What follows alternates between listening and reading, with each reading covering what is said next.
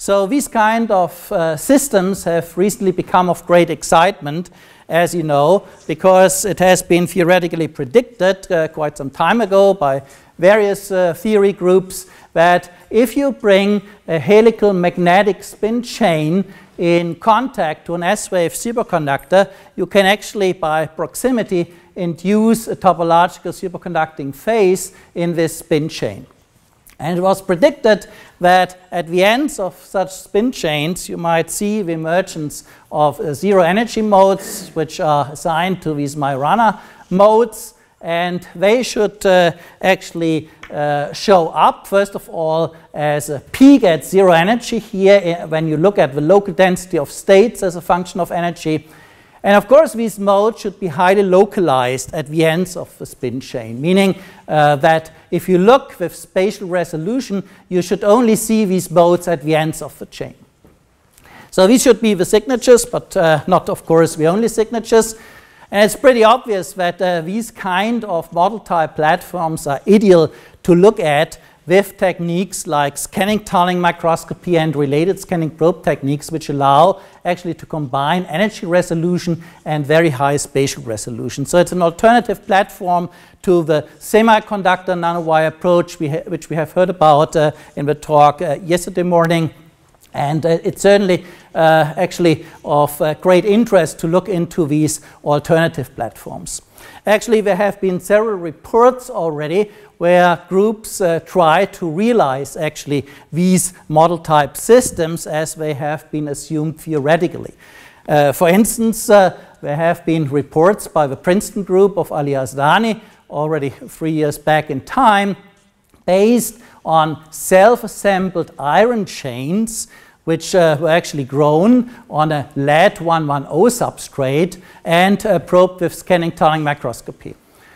Now you see that these chains are far from being ideal, and the reason is that in order to prepare such chains, you have to deposit iron from a gas phase in ultra-high vacuum onto a well-prepared lead 110 surface. This surface has twofold symmetry, so in principle it favors actually the growth of one-dimensional structures. However, in order to do this, you have to anneal your system. And that's a problem, because if you introduce thermal energy to the system, you easily get intermixing between iron and lead. And it's very well known in the surface science community, and we are talking about the age of the interface, that lead is a surfactant. So I'm myself coming from the surface science area, and we used lead for a long time as a surfactant. And we all know that if you put something on lead and you anneal it, you will get lead on top and not iron. So you also see clearly the signature of intermixing, because you see these blobs here on top of these chains, and you also see a lot of disorder along the chain. So this is the problem. Nevertheless, the group has seen clear indications for an enhanced zero bias conductance at the ends of the chain, and this has been reported here in this work, where they studied basically spatially resolved the local density of states as probed with STM. And 2 years later, they also reported about experiments where they have improved on the energy resolution and the spatial resolution, and they concluded that this feature seen at the ends of a chain is actually a double eye feature. And as you can see, the double eye feature is seen experimentally here within the chain and not right at the end. And they could reproduce this theoretically by assuming a very complex structure of this chain. So it's not a single atom chain, which they considered here, but it's a so-called zigzag chain, zigzag in the vertical direction, so to say, because this is a side view. So you have iron atoms embedded in the lead substrate. You have also iron atoms embedded in the surface plane, and you have iron atoms on top. That's the assumed structure, and with that, they could reproduce this double eye feature and report about this in this publication. However, if you look at the traces of the zero bias tunneling conductance, which is a measure of zero energy local density of states, you immediately see that apart from this peak, which of course corresponds to these features here, there's a very irregular signal here along the chain. And this clearly tells you that this cannot be the truth here, because if you would have an ideal periodic chain, no matter what the structure is, you should have a periodic signal, of course, also in the conductance curve.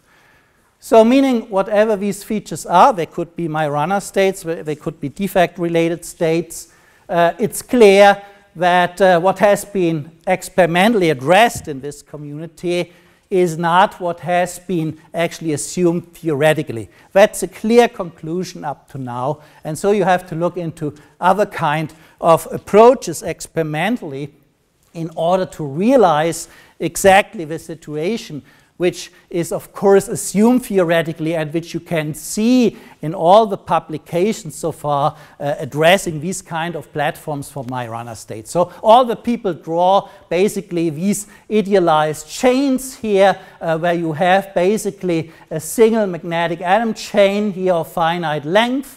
You have, of course, your superconducting substrate, and you basically can expect that you have Shiba states then forming here, and at the ends you might see the emergence of these Majorana states. So that's the hope, and of course the model type platform which has been addressed theoretically. Now, how to achieve this experimentally? Self-assembly on lead is certainly not a good approach, as I just motivated. You will never get well-defined chains this way. However, in the STM community, it's very well known that you can assemble such model type systems atom by atom. And this is known since the early 90s, since the pioneering work of Don Eigler, who has shown for the first time that you can use an atomically sharp STM tip to basically construct chains here on various kind of metal substrates. And this is, of course, the tool which you should use in order to construct such model type platforms. Now, we have contributed to this development of single atom manipulation by showing for the first time that you can really do this single atom manipulation also with a spin-sensitive tip and with magnetic atoms, while preserving the spin state of both the front atom of the probe tips as well as the spin state of the magnetic atoms on the surface. That was first reported 7 years back in time. And this is, of course, extremely important if you want to address magnetic states now of atomic scale systems. You should be able to construct such magnetic model type platforms, and you should be able to characterize the spin states as well with atomic level resolution. And of course, if you want to do so step by step, meaning atom by atom, you should, of course, make sure that the spin state of your spin-sensitive probe tip is not changing. Otherwise, you cannot say anything of real value. So let me show you that we have gained a lot of experience in this field over the past 10 years because we have been looking at non-collinear spin texture, and this is exactly what is assumed theoretically, that you have a non-collinear helical magnetic state. We have learned over the last years even to tailor such non-collinear spin chains based on single atom manipulation. And I'm going to show you this first on a non-superconducting substrate, however, a substrate with high spin orbit coupling, namely platinum-111. So we have put down here iron atoms on a platinum-111 substrate, and we are going to make use of single atom manipulation to construct a chain which is defect-free. It only includes iron atoms. We have a very well-defined spacing which is always reproduced here, and we couple such a spin chain now to a ferromagnetic cobalt island here. This is because we want to fix the spin orientation of the first atom here by RKKY interaction here to the magnetization orientation in this cobalt nanostructure here. And then we would like to study, of course, the spin state of this chain as a function of the number of the atom along the chain. This is shown here. So this is a spin-resolved tunneling conductance image where the color coding refers to the strength of the spin signal. And you can see if we go from this end to that end, You see here first a low spin resolved conductance signal, then a much larger signal, a lower signal, larger signal. So it seems to be quite periodic. However, you see here that there are two atoms which basically show the same strength of the spin-related signal. So it cannot be, for instance, a collinear antiferromagnetic state, which we are seeing here, but it's a more complex state. And you also see this clearly if you look at the profile now along this chain, that you see here in the profile along the chain now a beating pattern which results from the superposition of two spatial frequencies. And these two spatial frequencies on one hand have their origin in a short-range antiferromagnetic order, which is basically coming from the fact that we have chosen a distance which prefers an antiferromagnetic coupling because of the RKKY interaction via the platinum substrate. However, on top of that, there's a long-range modulation which is basically coming from the interfacial Dzerzhinsky-Maria interaction. And this actually is the reason why we observe basically here this rather complex non-collinear spin state. And you see that this kind of spin model structure here reproduces then the experimental profile pretty well. So we have basically a 216-degree spin rotation from one atom to the other. I'm sorry, the cobalt atoms were not visible. Why was that? The spin polarization was in another plane? Here, there's the cobalt actually. Why don't they appear like? Oh, simply because this is a contrast where we are making use of the constant current mode to see basically the profile. And this constant current mode, of course, you have superimposed the height, of course, of the atom. If you want to see exclusively the spin contrast on all the levels, you would have to do the experiment where you basically detect this image with a spin-sensitive tip where the spin is aligned in one direction or the other. I just come to this. However, we can, of course, study this. We have done so. I can't show all the data. So, of course, we have also flipped the magnetization of this cobalt island to prove the magnetic origin of the contrast. But I'm just going to show you this even in a much more impressive way. This is, for instance, the case when we replace the cobalt nanostructure just by a 3-atom iron cluster.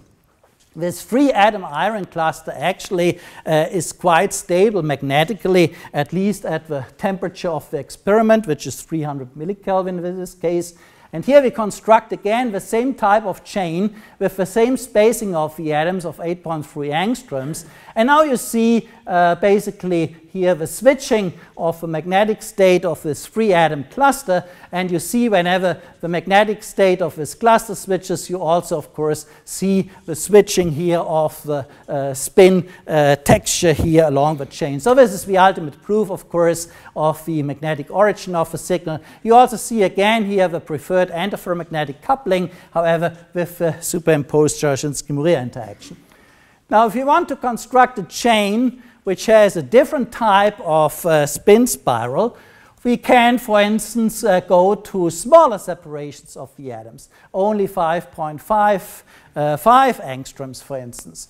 Then it's clear that you prefer, in the end, the ferromagnetic coupling because iron is a well-known ferromagnet, and indeed, you see now preferentially the same contrast of neighboring atoms. However, it's not the same contrast along the chain. You see here a drastic enhancement of the spin contrast here as well. So what you have is basically here a superposition of short-range ferromagnetic coupling superimposed with a non-collinear spin texture coming from the interfacial Dzerzhinsky-Maria interaction. And of course... Sorry, is there any constraint on the distance between the atoms by the substrate? Or you can do arbitrary, of course, you have to match to certain adsorption sites. You cannot change distances, say, by a fraction of an angstrom. You always have to match with some preferential adsorption sites. So, for instance, you can increase the distance here. This was done here towards 1.39 nanometer. Then the RKKY type coupling is relatively small. And basically, the state is primarily governed by the interfacial DMI interaction.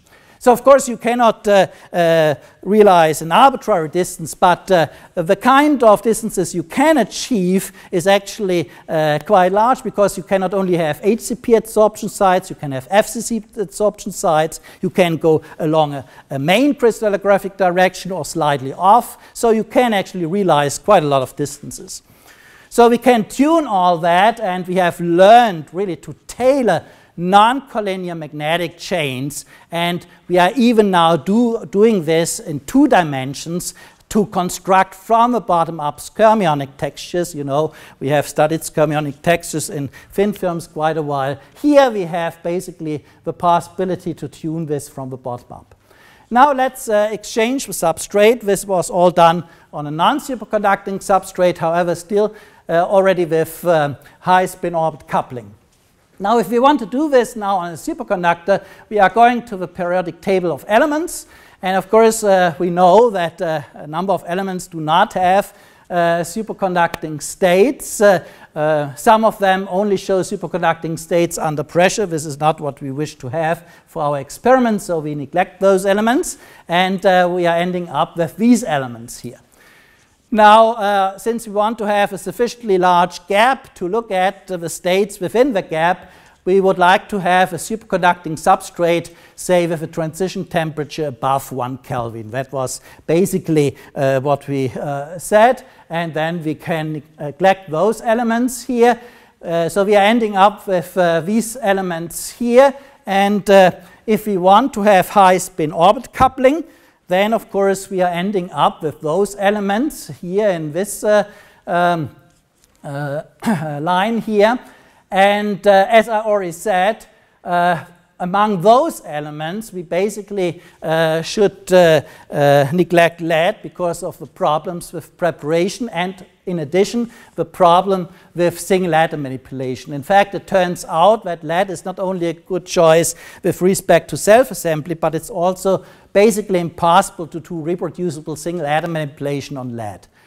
We also neglect thallium for the reason that this is quite a toxic material. So we are ending up with those 3 elements. And these are the 3 elements we have been focusing on over the past 3 to 4 years. I don't have time to go into all the results. We have constructed chains, well-defined chains on all these elements already. I only have time to focus on the rhenium, which from a surface science point of view is the best choice among these 3 elements, because this is a system which you can clean up most easily among those 3 elements.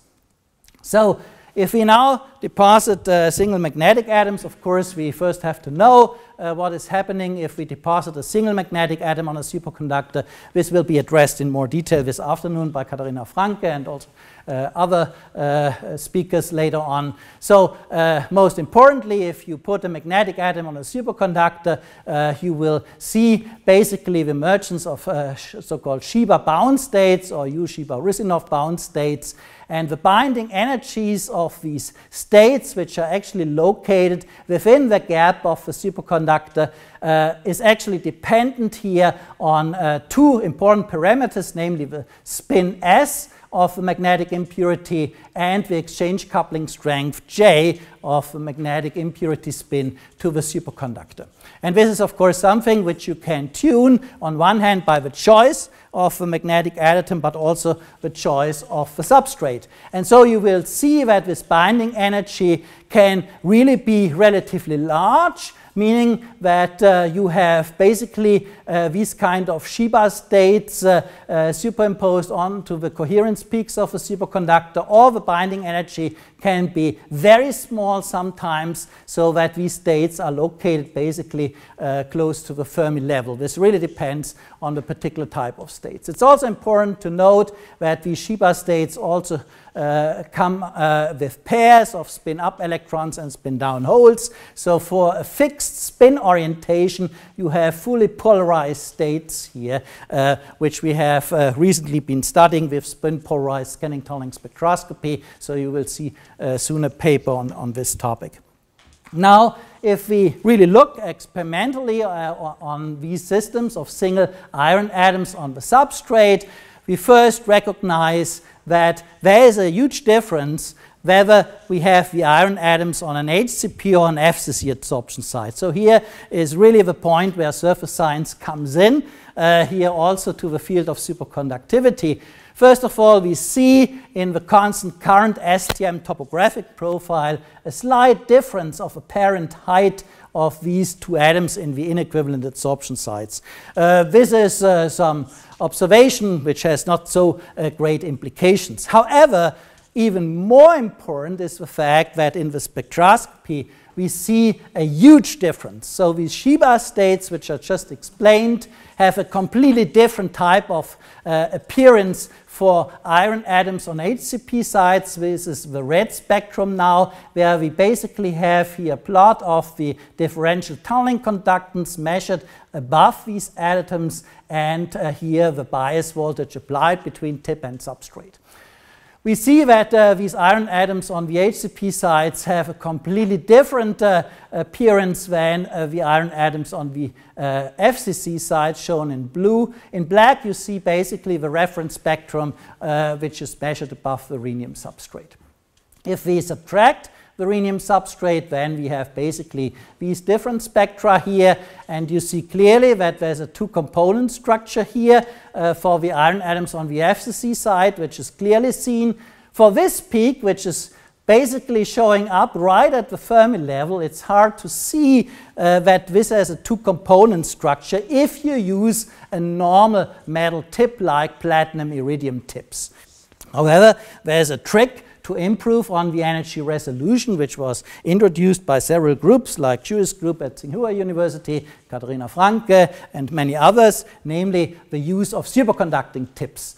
If you are doing this, then you have basically superconductor, vacuum superconducting tunneling, and you can profit from the peaked density of states at the coherence peaks here of the tip, which is superconducting. Here in this case we are using niobium tips, and we basically see here then much improved energy resolution here. So for instance, if you have the niobium tip just tunneling to the rhenium substrate, we see this kind of spectrum on one side here, where we see, of course, here at the sum and the difference of the two energy gaps, these peak structures, and we can extract quantitatively the superconducting gaps here of the rhenium and the niobium tip, which is shown here.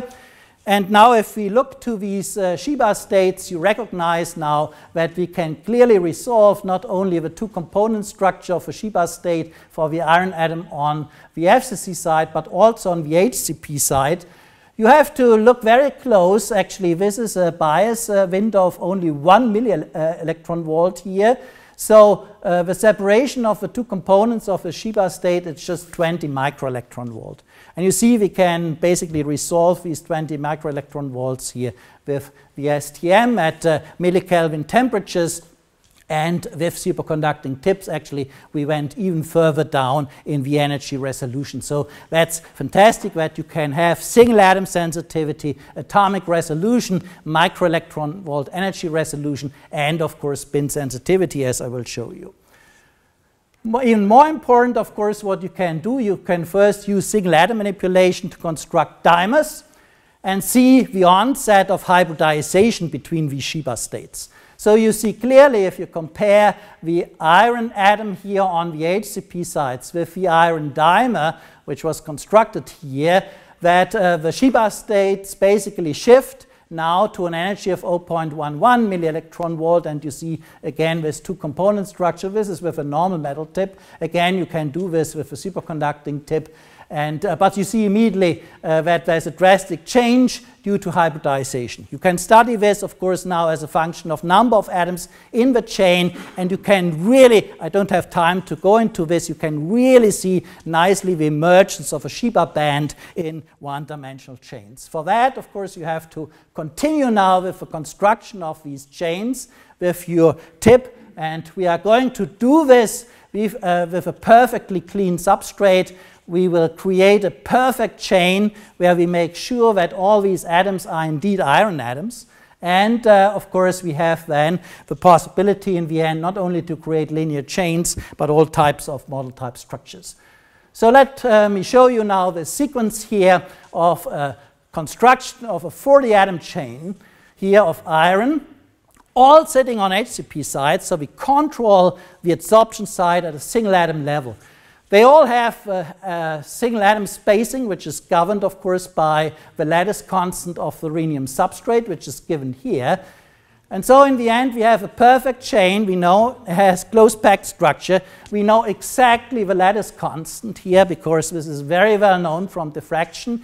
We know exactly the adsorption site, and we know, because we have, in the end, characterized all atoms individually, that this is indeed made of iron. And I can only tell you, I don't have time to go into this, but you will see it in the upcoming publication. If we replace one iron atom by an impurity atom, you will see already the emergence of a zero bias peak. This is what was mentioned yesterday in the first talk as well for the semiconductor nanowires, that defect states play a crucial role, and they can mimic any type of zero bias conductance peak. So this model type platform is even more critical in terms of disorder, because it's a single atom platform. It's different from the semiconductor nanowires. Here, even a single atom matters, and we have data on that. But I would also only like to show you now the results on the perfect chain. So the next step is, once you have constructed such an ideal chain, you can, of course, look at this with spin-averaged STM. You don't see any corrugation here, because we have been using tunneling parameters, which does not allow to show the atomic structure. You would have to go to much higher currents, which we didn't want to do in this case, because we didn't want to risk to destroy the chain. Then we go to the spin-resolved mode with a spin-sensitive tip. We have learned to do this over the past 30 years. We can have in-plane spin-sensitive tips, and we can see very nicely here now a corrugation with the same tunneling parameters, which is now not visible with a non-magnetic tip. This corrugation shows up even more pronounced if we use an out-of-plane spin-sensitive tip. You can also see this here in the top view representations. Again, it's a beating pattern of two spatial frequencies, and the overall periodicity is 4 atomic lattice spacings. Yeah, we started 10 minutes late, actually. So 4 atomic lattice spacings. Now, the fact that you observe spin contrast in both in-plane and out-of-plane channels already proves that you have a non-collinear spin texture, not a ferromagnetic state. Now, this is reproduced by DFT calculations, which tell you that basically the non-collinear state is at least by a factor of 5 lower in energy than a ferromagnetic state. So it really fulfills the conditions which have been assumed theoretically, that you have indeed here a spin spiral state. By the way, we calibrate our probe tips by looking at iron islands on rhenium, which exhibit spiral states, which were reported last year. These spiral states basically allow to calibrate exactly the spin components in your spin-sensitive tip. This is just a side remark. Now let's have a look, and these are the last slides I'm going to show. What are the results in terms of the spatially resolved spectroscopy? So what we can do is we can now measure the spectroscopy curves, that is the differential tunneling conductance, which is color-coded here, as a function of energy, as well as a function of spatial coordinates along the chain. Here we are still on the rhenium substrate, and here you see the onset basically of the chain. We can also, of course, subtract then the rhenium background spectrum, then you have this data. And now we can basically compare 5 different profiles. First of all, the simple topographic profile, which is shown here in black. This basically, of course, shows you where the chain starts here and where it ends.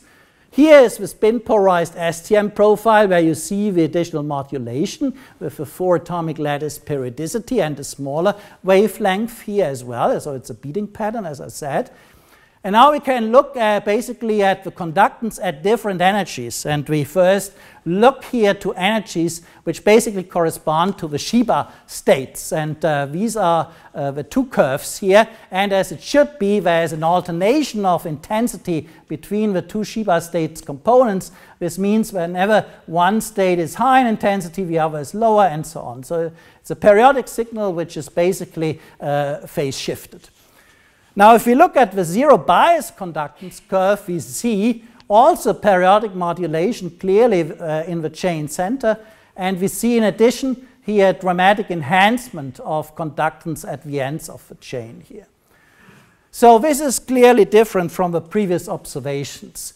So on one hand, we can match basically with the magnetic periodicity. On the other hand, we see that we have a perfect chain which shows a periodic signal in the conductance, which of course reflects the fact that we have a perfect chain. This, of course, is a disorder type system which shows the irregular profile here. So this is, in fact, as it should be also from the theory side. Now we can add, of course, the spatial resolution in more detail. We zoom into these ends of these wires, and we are going basically now to go through the energy, which is referenced here by the rhenium background spectrum, so that you see where we are with respect to the applied bias. And here you see the corresponding spatial resolved maps of those states. And you see that right at zero bias, you see basically here these very high conductances here, but you also see, especially if you continue, that there are also here, of course, states, and these are basically coming from Van Hove singularities of the Shiba band, states which are within the wire and which have, of course, some overlap with the zero bias conductance states. So we have to do more in order, of course, to see how we can actually discriminate between the different types of origins. So what you can do, and this is really first time, you can really go from a single atom, 2 atoms, 3, 4, 9, and so on. We did it for all the atoms. You can go up to 40 atoms. In the meantime, we went up to 106 atom chains. And you can really look at the spectroscopy along these chains for each chain length. And what you see here in the profiles of the zero bias conductance for these different types of chains, that there needs to be a certain length of the chain in order to develop basically this enhancement of zero bias conductance at the ends of the chain here, very clearly seen. On the other hand, you also see the emergence of this periodic signal in the center of the chain if you go to longer and longer chains. So in order to quantify this, we can basically plot the zero bias conductance here in the center of the chains as a function of chain length and compare this to the zero bias conductance at the ends of the chain, which is this curve. And you clearly see that around about 9 to 10 atom chains, we see basically the shooting up of the zero bias conductance at the ends, a reference to the center of the chains. And then there's a saturation of the conductance here at the ends, say above about 20 atom chains. This is, of course, specific for the type of magnetic atoms you are using. Now, in the end, I just would like to say that we are at a stage now that we can really compare everything quantitatively. So we have group members like Levente Rossa who are doing the DFT calculations. These systems are sufficiently simple. You can really do ab initio calculations for these iron atom chains on the rhenium substrate. We know everything. We know the species, we know the adsorption site, we know the spacings and so on. So everything which is needed as an input for the DFT calculations are there. And once the DFT calculation is done, then basically you have the input parameters like the chemical potential, the exchange coupling strength, and this goes into then the model type tight binding calculations done by Tore Poske. And then we can basically model exactly the system which we are looking at experimentally. And we see very nicely here, for instance, as a function of chain length, how these pairs of Majorana states here basically now show up and become localized at the ends. Here we can really speak about Majorana states. Why? Because theoretically you can prove that for such an iron single atom chain on rhenium, you have a chemical potential and an exchange coupling constant here, which gives us this point, which is deeply in the topological regime. So theoretically, you can prove that we are in the topological regime here. So, of course, experimentally, we would like to go further based on these observations that we can make use of bottom-up fabrication of these single atom chains with non-collinear spin texture. We see the clear spectroscopic signatures here of She-bind end states. I would like to add that we also see, of course, Kondo-like states and also trivial end states which result from the electron confinement in the one-dimensional chains. However, these states survive above TC. So I didn't have time to show you this. For all systems we have studied, we looked at the temperature dependence here above and below TC. This is how we discriminate between different states. So in the end, of course, and this is the perspective, with this type of technique, you can easily go from a single atom chain, of course, to more complex structures which have been considered theoretically in the literature, for instance, T structures here, to look at the possibility of braiding of these Majorana states. There are more proposals, for instance, by Tore Poske from Hamburg, of more complex network structures which allow us to do some initial type of computation with these states. This involves not only single atoms but also clusters, exactly of the type which I showed you. These clusters are also assembled atom by atom, and everything is known about the magnetic properties of those clusters. So in the end, I would like to acknowledge the people involved in this work, especially Ho-Won Kim, who did practically all the experiments on the iron chains on rhenium. But I would also like to thank Alexandra Palacio Morales, who is also involved in this topic. She is looking basically at Majorana states at the edges of two-dimensional iron islands on rhenium. And then Levente Rosa, as I said, is doing the DFT calculations, Tore Poske, the tight binding calculations, and we also have a very nice collaboration on the theory side with Dirk Moore and his team at the University of Chicago. And in the end, I would like to thank you for your attention. Thank you very much.